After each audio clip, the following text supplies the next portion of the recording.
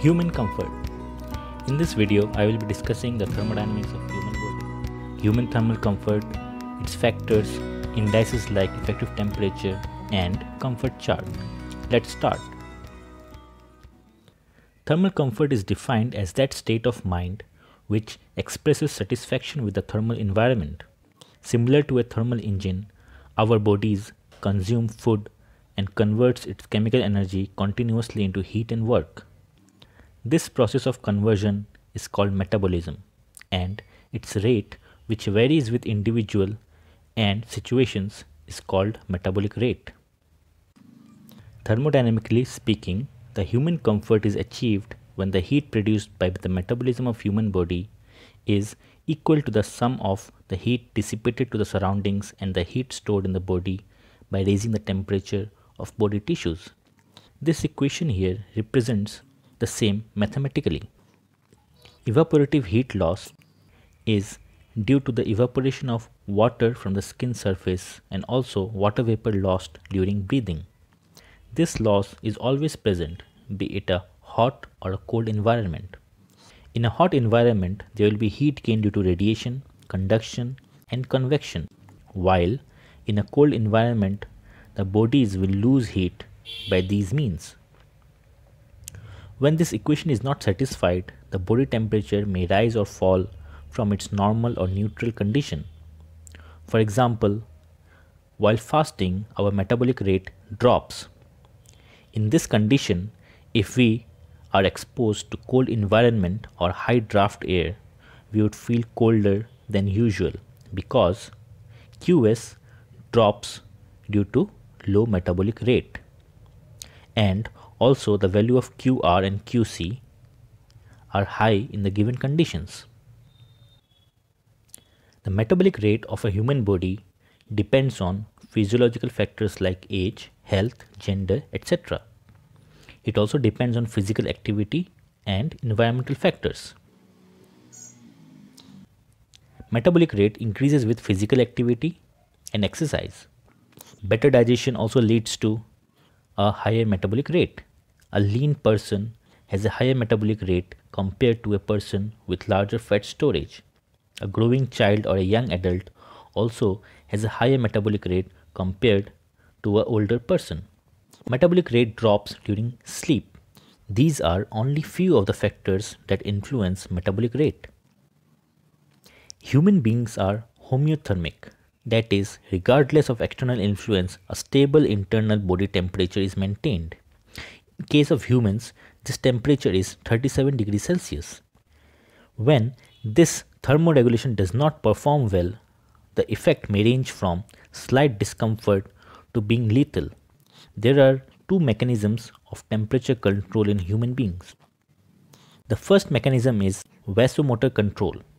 In hot environment, the blood vessel carrying blood to the skin dilate or expand, increasing blood flow to the skin. This increases the heat loss to the environment by conduction and convection, resulting in a drop in body temperature. On the other hand, in a cold environment, the blood vessels contract, reducing blood flow to the surface and hence reducing heat loss to the environment by conduction and convection. This is the reason for our pale appearance in winters.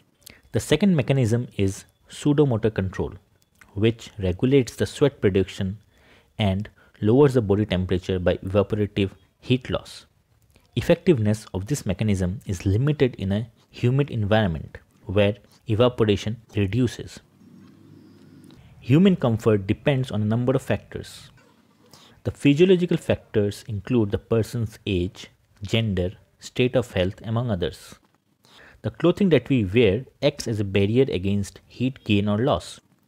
Then there are environmental factors, namely dry bulb temperature, relative humidity, air velocity, etc. Apart from these, there are other factors like non-uniform heating or cooling, air draft, etc. Out of these many factors, temperature, humidity, air motion, and purity are more dominant and also under greater control of the operator or air conditioning designers in an enclosed space. For example, the type of clothing or the metabolic rate of a person entering a room is a variable and not under the control of the operations department. The four major factors affecting human comfort are combined into a single sensory index called effective temperature. One important thing to note here is that it is defined in a noise-free environment. The noise level should be within the limits allowed by the activity that is carried out in an enclosed space. For example, a classroom, a recording studio, a theater, a living room, etc. would have their own tolerance for noise. The noise to an extent depends on the air velocity. Effective temperature can also be defined as the temperature in an environment with 100% humidity and no air movement, which will induce the same level of comfort as in the given situation. This is the effective temperature chart. It shows that human comfort remains invariant of the temperature of the enclosed space if humidity and air motion vary. Say we have air at a given dry bulb temperature and a given wet bulb temperature. The line joining these two crosses these curves at given points. Now, to find the effective temperature, we have to consider the air velocity line where these two intersect. This point here would give us the effective temperature for the given air velocity. Now, the change in humidity would change the wet bulb temperature.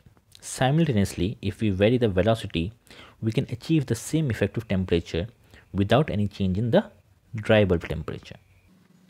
Here we have the comfort chart, which was first published by ASHRAE in 1950. It provides the percentage of people feeling comfortable at various effective temperature in summer and winter.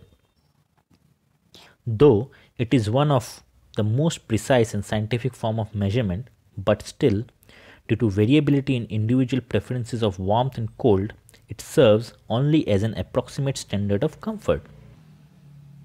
It gives an idea of the effective temperature in summer and winter at which majority of the people will feel comfortable.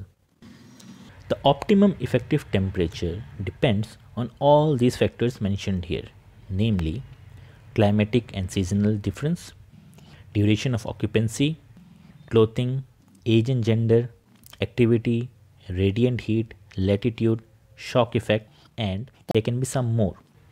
It is usually observed that people from colder regions prefer lower effective temperature than people residing in warmer climates. A relationship exists between the indoor optimum effective temperature and the average outdoor effective temperature. Occupancy time in an enclosed space also has an influence on the optimum effective temperature. As discussed earlier, the clothing influences the rate of heat loss or gain and hence influences the optimum effective temperature. It has been observed that people on an average above 40 require an optimum effective temperature which is 0.5 degrees Celsius higher than in younger people. This may be due to the drop in metabolic rate. On an average, it has been observed that women require an optimum effective temperature 0.5 degrees Celsius higher than men. Physical activity increases metabolic rate and thus more heat needs to be dissipated. This drops the optimum effective temperature. Each body radiates some heat. Say we have a sparsely filled theater. The amount of heat radiated by the occupants is less than when it gets packed. This would require a drop in the effective temperature to make the occupants comfortable. Latitude also plays an important role. As we move from the poles to the equator, usually a rise in optimum effective temperature is desired. The sudden entry or exit from indoors to outdoors, when there is significant difference in temperature, a shock is felt. It is more pronounced during summer. You may watch other videos of the series by clicking on these thumbnails. Subscribe to the channel if you haven't already and leave your comments in the comment section below. And thank you for watching.